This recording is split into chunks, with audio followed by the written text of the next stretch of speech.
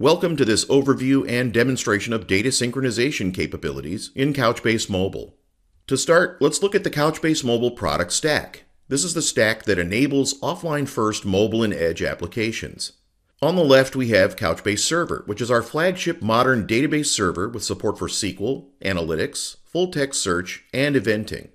Then on the right, we have Couchbase Lite, which is the embeddable version of Couchbase for mobile and custom embedded devices. Sync Gateway sits in between and is responsible for secure data sync, routing, and access control between mobile clients and server tiers. These capabilities can be deployed two ways: fully managed with Couchbase Capella, or self-managed, where customers install Couchbase themselves on public or private clouds, on a cloud edge service, or on-premises. Sync Gateway is built specifically for synchronizing data and providing authorization and authentication for large-scale mobile and IoT applications. First and foremost, Sync Gateway provides cloud-to-edge sync. This is the ability to synchronize data using a WebSockets-based protocol between Couchbase in the cloud and devices running Couchbase Lite, as well as between individual Sync Gateway deployments, including app services, the hosted and managed deployment of Sync Gateway on Couchbase Capella. Sync features include Delta Sync for bandwidth efficiency and automatic customizable conflict resolution, which is critical for large-scale multi-user applications. Sync Gateway also provides REST APIs that allow web clients to access sync data, as well as administrative APIs for working with deployment configurations and monitoring performance and event statistics.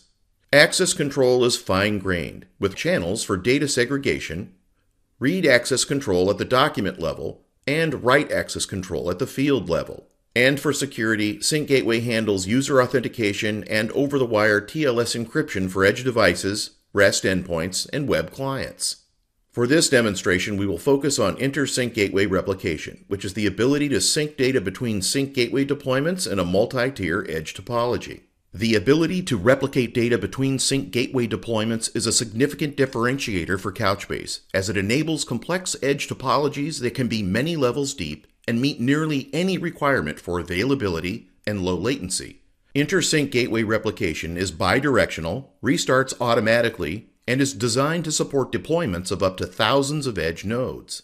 The Sync Gateway access control model is fine-grained and comprised of documents, users, channels, and roles. The channel concept is core to the model. Every document in the database belongs to a set of channels, and every user is authorized to access a set of channels, providing comprehensive control over data access.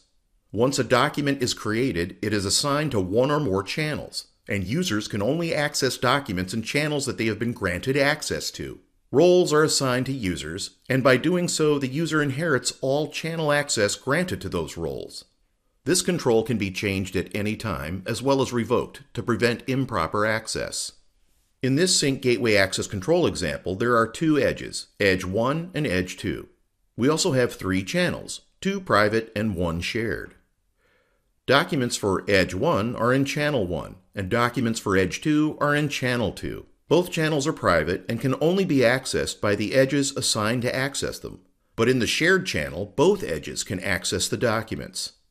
The ability to provide specific levels of access to specific users and roles is one of the ways that Sync Gateway enables highly secure applications. Access assignments are made in the Sync Gateway configuration file within the sync function. Also, users need to be provided access to a given channel or group of channels via the admin channel's configuration setting during user creation, or via updates to the sync function. Once users have been granted access to channels, you use the JavaScript-based sync function to ensure that channel permissions are followed to allow or reject access. Now let's hear from Wayne Carter, VP of Engineering at Couchbase, who will show a live demonstration of Couchbase Mobile synchronization in action. I'm going to demonstrate how to set up an edge topology for managing passenger information on cruise ships. And to do that, I'm going to set up this architecture. So I'm going to set up data centers in the east and west, and then I'm going to set up data centers on these two cruise ships, the Pacific and the Atlantic. Now for the demo, I'm going to actually deploy everything on my development environment, but in production, you would just deploy these instead of on your laptop, you just deploy them into the cloud and edge locations. And then I'm going to demonstrate how you can have the data for individual voyages be synchronized onto ships and then have that data change when the voyage number for the ship changes. So the first thing you'll see here is you'll see that customer information for passengers that are on voyage 1 are on the ship that they are the passenger for. So you can see that Pacific passengers that are on voyage 1 are on the Pacific ship, and then passenger information for the Atlantic on voyage 1 are on the Atlantic. And then I'm going to update the voyage number that the ship is processing, and the voyage 1 data will leave the ship, and the voyage 2 data will synchronize onto the ship. So let's get started with this. So we need to set up this topology, and the first thing we'll do is set up the Couchbase server clusters for each of these, or the buckets for each of these. I'm going to do it here. All right. Setting the memory low for this demo since it's small.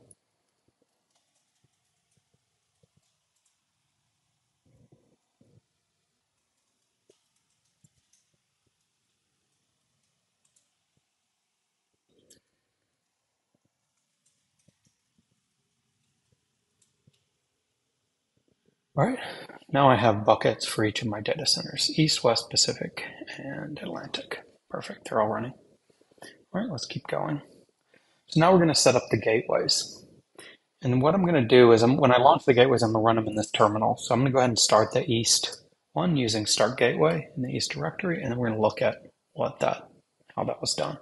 So I'm going to show you all of the config for the gateways here in my IDE. So let's go into the East. We started Sync Gateway using the Sync Gateway.sh file, and you can see that it's just targeting the binary, the Sync Gateway binary that's sitting next to it, and passing in the config that's also sitting next to it.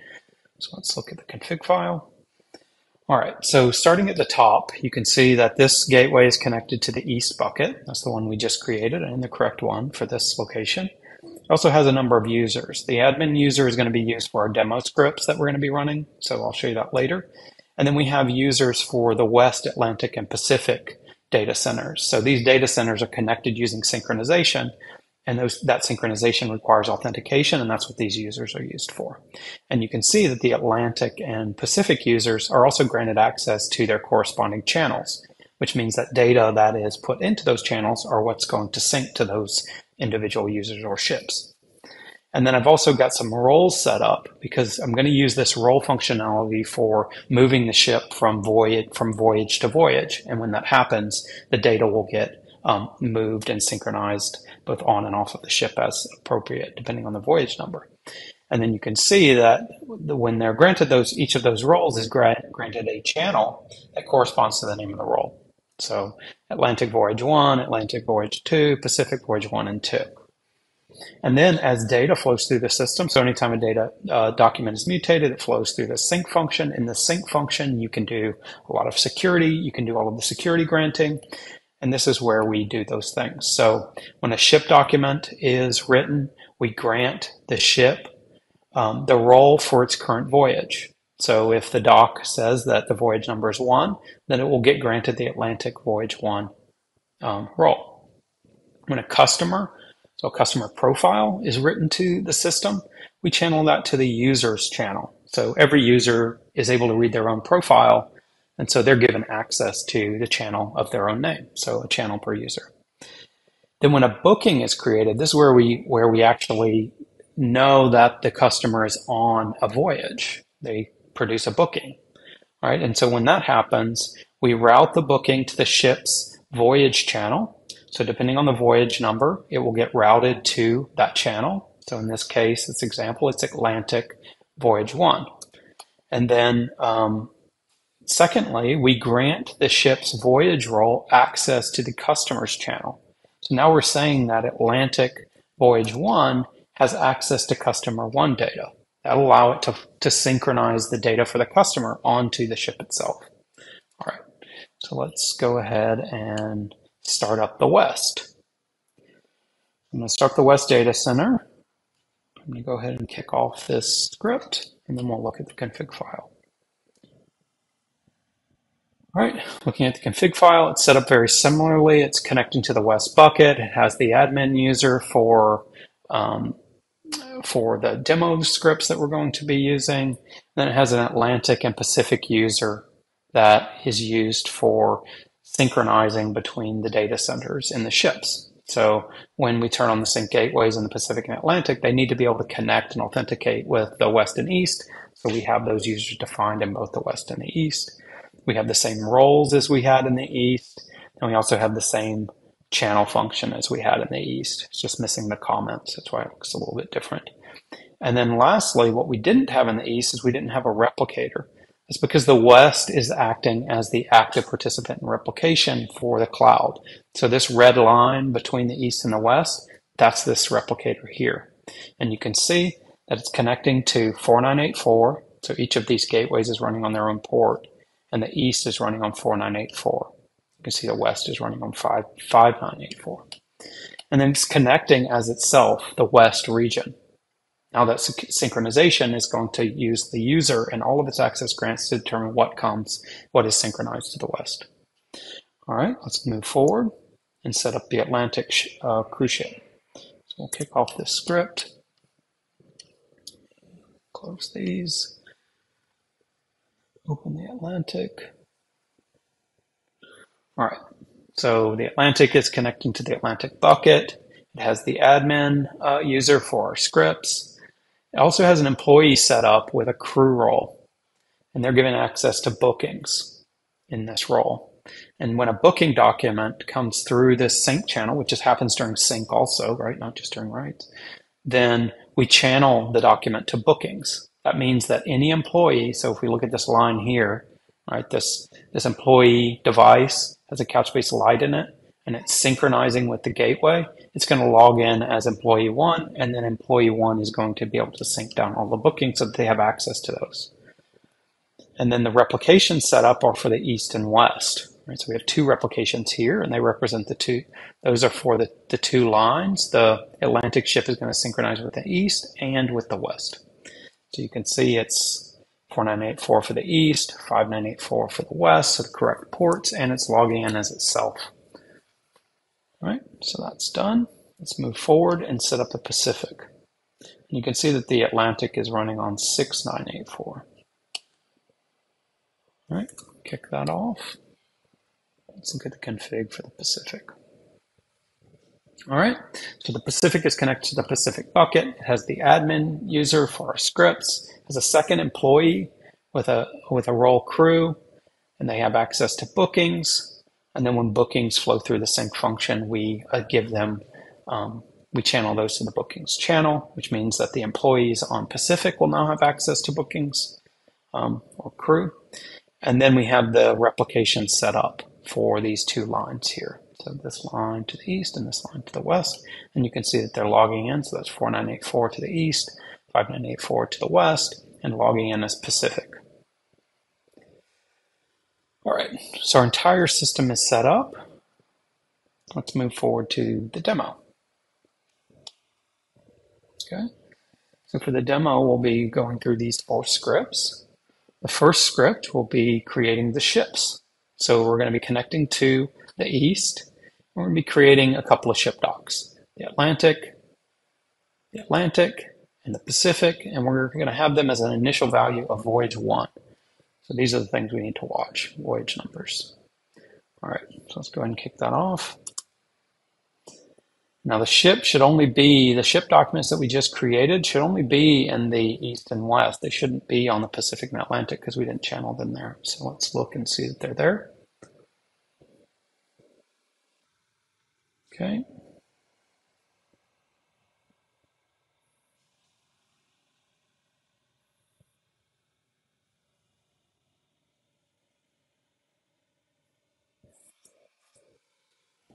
All right, so here they are. Ship 1 and 2 for the Atlantic and the Pacific. Go to the West. We have ship 1 and 2 for the Atlantic Pacific there too. If we look on the Atlantic, we're not sending that document to the ship, so it's not there. And on Pacific, the same thing. All right, so all of that worked correctly. All the data is where it's supposed to be, so let's move forward. All right, so now we're going to create the customers. So we're going to create customers 1 through 5. We're going to put those in the east. And we're going to look that they synchronize to the east and west.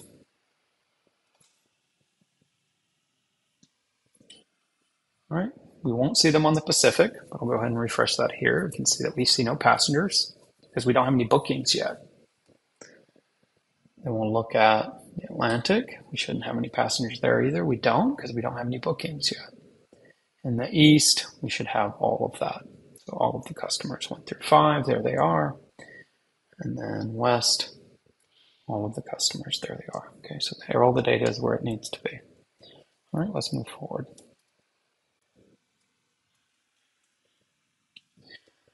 Okay, for this one, we're going to be adding the bookings. So we're going to create 6 bookings. They're going to be targeted at multiple voyages. So we have the first 2 are targeted at voyage 1 on the Atlantic. The third one is targeted at voyage 1 on the Pacific. And then we have the 4th and 5th are targeted at the Pacific, voyage 2. And then the 6th is targeted at the Atlantic, voyage 2. So let's go ahead and run that. And so we're on voyage 1. The ship is all on voyage 1. So we're going to only see the voyage 1 data on the individual ships. And we're going to see the voyage 1 and voyage 2 data in the east and west. Let's do that.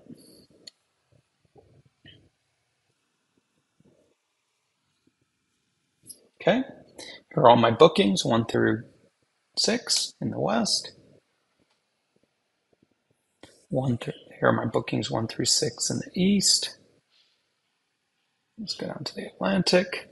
The Atlantic has bookings 1 and 2, which are for customer 1 and 2 on voyage 1. We can validate that here. Atlantic is the top 2, booking 1 and 2.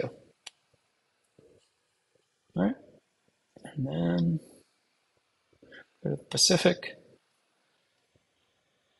We can see the bookings data here is for the Pacific voyage 1, and then where's my other booking? Oh, only 1 here. Perfect. All the data is where it's supposed to be. All right. Now let's go to the last one where we're going to change the voyage number. So we'll look at what we're going to do here. So in this case, what we're doing is we're changing the voyage number of the ship. So we're taking the Atlantic ship. You can see this is a ship dock here. And we're changing the voyage number to 2 on both of these ships. And so we'll see that the voyage 1 data leaves the ship and the voyage 2 data goes on the ship. And then the east and west have all of the customer and voyage and booking data in both of those locations. All right, let's go over here. We'll start in the east.